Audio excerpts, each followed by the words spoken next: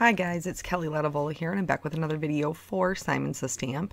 And today we are going to be making a couple of just softer watercolor background cards. So I'm working on Canson watercolor paper, and I'm going to be using the flower cluster die from Simon Says Stamp, and then the happy birthday and the lucky to know you die. So actually no stamps in this one, which is a little bit crazy for me, but when you have dies this cute, sometimes you don't need stamps. So basically I just really wanted something that was kind of fun and bright, and I'm going to show you all three backgrounds-ish. But this one specifically, okay, so you can see I'm working with a lot of different colors here. I'm very apprehensive about how those colors are going to mix together. And so I started very tentatively. I'm doing a wet on dry technique here, so I have a lot more control because I was worried about my colors mixing and making mud. And so I started with the peacock feathers, worked out to the twisted citron, then the squeezed lemonade, then the carved pumpkin, and then I'm going to bring in the picked raspberry.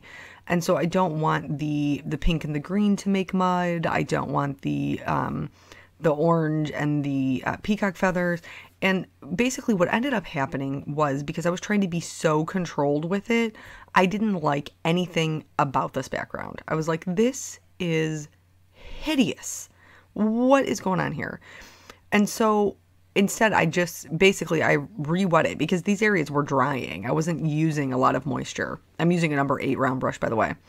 And so what I ended up doing was just re-wetting it and letting it do whatever it wanted to do. And so I guess kind of like the moral of the story with the background with this one is especially with watercolor, don't feel the need to control it. The beauty of watercolor is putting the pigment down and letting the water do its thing. And so if you try to control it too much, like I did here, and I was just trying to make sure it wasn't going to be muddy or ugly or what, and I ended up making it ugly. I was like, don't be ugly. I don't want it to be ugly. What have I created here? So just kind of go for it. Just go for it. It's just paper. If the background ends up being something that you don't love, then paint over it. Get a new piece of paper. Like it's fine. It's don't be afraid to experiment with it. So I like things a little bit more messy. I kind of like when my colors get in there and make friends with each other. And so I am doing some spatters of each of the colors, just so I have a little bit here and a little bit there. That's, I guess, a different mixing because it's just like a droplet of it. It mixes differently with what's on there. And those spatters will only stay intact if you have a wet background, but not just like stopping where it's bubbling up. And then I'm also going to put in some perfect pearls. And usually I do my perfect pearls after my background is dry, because I don't want the whole piece to be shimmery. But if you put it in while it's wet, like I did there, they will expand out and then there will be more shimmer. So it won't necessarily be little specific dots of it. It'll just be kind of an all over shimmer look, which can be super pretty. So for this background, I decided to do wet on wet. So I wet the area that I wanted first, and then I'm dropping in color wherever I want it. And I'm not being particular. I learned from the last piece not to worry about things making mud, to just go for it. And here's the thing though, like see how little color I have on my craft mat? I needed to basically like re-ink. I needed to smush them down again and get some more color because the colors that I was putting down was too light for me. All watercolors kind of dry back. Even these are distress oxides, but even those, they aren't as vibrant or as rich after they've dried. So I always like to go in and add even more color. I just like bright colors. There's no excuse for it. I just do. And so here I wanted it to be more of a piece that was kind of down and to the right. I didn't want the hard edges on the outside though. So I'm going in with just some like clean water. Some of the edges were pretty manufactured, so I'm kind of trying to make them a little bit more organic by pulling them out with my paintbrush. But then I'm going to go in with some clean water and I'm going to put that down a little farther out than the pigment I already have down. And then I will take the clean water to the area that already has pigment in it. So it kind of flows a little nicer and doesn't have such hard edges when it dries. For this one, I'm going to let this dry just like it is. Once I'm done adding all of the color that I want, and I'm going to use the Perfect Pearls on it, but I'm going to use the Perfect Pearls after they are dry, after the background is dry, so that way they don't really spread out as much. The last and final thing that I'm going to do is I'm actually going to, I pulled out the die, and you can see I have the packaging laying over there so I can see what's a flower, what's a leaf. And I'm going to put my color down on my watercolor paper because I want to die cut these out. I actually want these ones to be colored. So I'm trying to make sure that I pay attention to those areas. You could absolutely do this abstract and just paint a background like we did with the first one and then cut your flowers out of it and it would totally be fine. I was trying to go for something a little bit more specific. Like I said, it doesn't have to be. It will be pretty because the colors are pretty regardless of the way that looks. But just if you want to do it this way, I would definitely recommend pulling that packaging out and looking to see kind of what's what, and then periodically checking with the die to make sure that you have enough paint down so that your whole die cut is going to cut out in color. This one was kind of like originally I was going to do 2 cards. That was the game plan, was to do 2 cards. And this one I was going to put on top of one of those backgrounds. That's not what ended up happening. And that's okay. Like, you be adaptable when you're card making. We'll be adaptable in life, period, people. Like, that it will serve you well to just go with the flow. So here I have, everything is dry. I have my dies. I'm going to hold that in place with some washi tape, and I'm going to run it through my Big Shot. When I do this, I'm going to cut the other ones out of white. That's what I'm doing here, just pulling out that happy birthday and the lucky to know you set. But when I ran the flower cluster. Yeah, I can't even remember names of things. When I ran that through, all of my areas stayed in my die. And I thought, well, wouldn't that be fun if I could just make them stay that way? And so I pulled out some double-sided tape, and I'm going to completely cover that die up.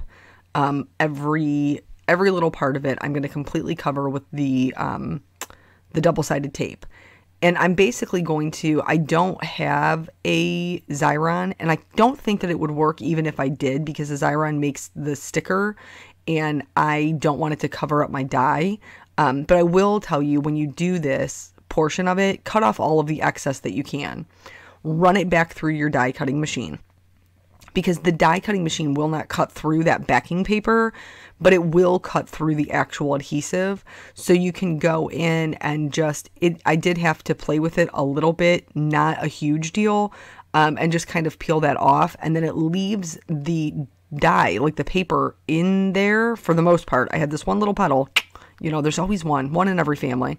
This one little petal that did come out, and I had a couple of little leaf pieces they were actually stuck to my fingers, and that was from me handling the die. I was trying to put them back in, and then I realized that was it was a bad plan. So I actually set them off to the side of my desk, and then put them back in, like piece them back in like a puzzle.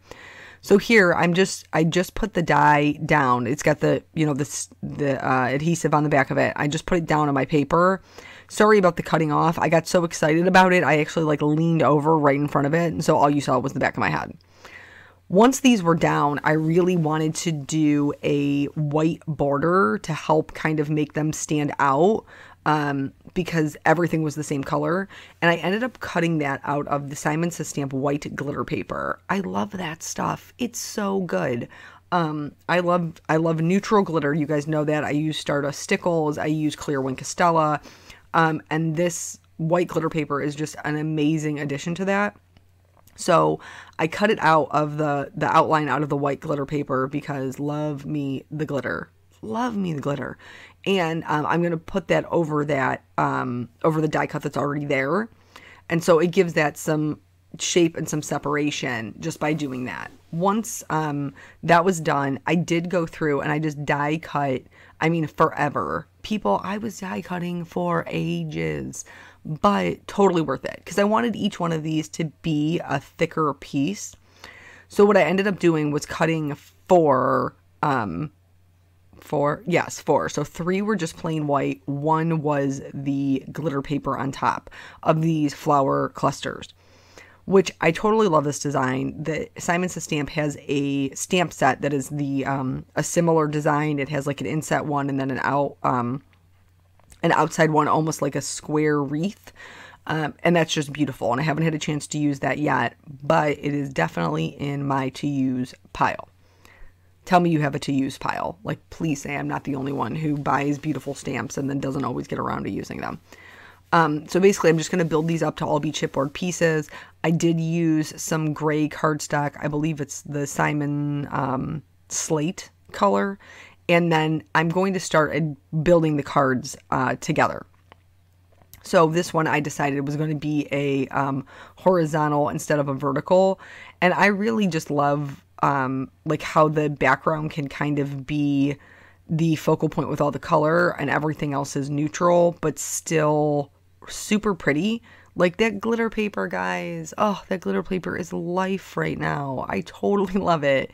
But I just like anything glitter. My sister's my best friend and I are in a Snapchat group where we talk all the time. And the other day I had on glitter eyeshadow. Like right out of high school, going to those Friday night football games, glitter eyeshadow. I am a woman in her 30s and I am unashamed. Back to this card for 1 second.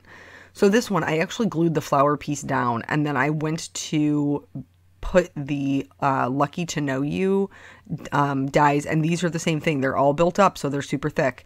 And I went to put it over there and I realized that it would not fit. So that was my bad. I didn't pre-plan. And so I ended up having to try to remove this. I shouldn't say try. I did actually remove it, but it was not pretty. It wasn't pretty. It was not a cute look. And so you can see as I'm peeling it off, I do have some areas where the paper ripped, like the paper off the back of the die cut ripped. And I'm just going to go in with a white eraser to get rid of that. Make sure you wait until it's dry. I got like excited about it and started trying to erase it while it was wet. And I did tear the paper some, but it wasn't anything that was too terribly noticeable, especially with all the die cuts I was putting on top of it. So now this time I've pre-planned. I've laid everything out. Please do that. Don't do what I did because that's a pain. It's such a pain. So now I'm adhering it to the bottom right-hand corner, and then I'll go through and put down the actual sentiment because I know where everything's going to go. One note on this one is in the phrase lucky to know you, the to know is actually connected. And here I cut them apart. I cut them apart so that I could restack it, basically realign my sentiment, and so that everything that would fit very nicely on my card front. So don't be afraid to modify what you need to in order to make that work. I love the die the way it is. And for the third card, I used it the way that it comes. But for this one, because I had a little bit of a different design idea, I just trimmed out the piece that connected them. And that's going to work super well for me. So just, going through and putting those down where all of the pieces parts need to go. I love the sentiment. I totally love the sentiment. I think that oftentimes in life, we think about how lucky we are to have certain friends or to have, blessed to have these people in our lives. And it never once occurs to us that people are lucky to know us too. They are. And like everybody has redeeming qualities, and you have something that is unique and beautiful and that is just wonderful, and it's you. It's just unique to you.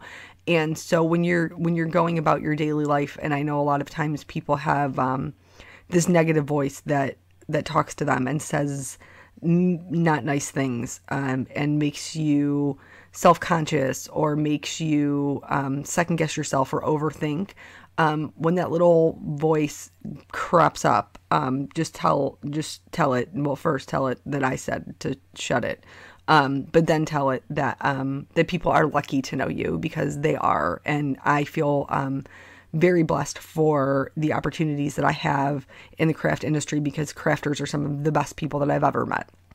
So thank you for the interaction that I get to share with you. So anywho, back to this card. I used a little template is what I did for that one. And then the last thing that I did for any of these was just add some clear sequins. I like to put mine down with Tombow Mono Multi Glue, and then I fill in the tops with some glossy accents, because that works for me. So thank you guys so much for joining me. I hope you'll try something you saw here, and I'll catch you on the next video. Bye.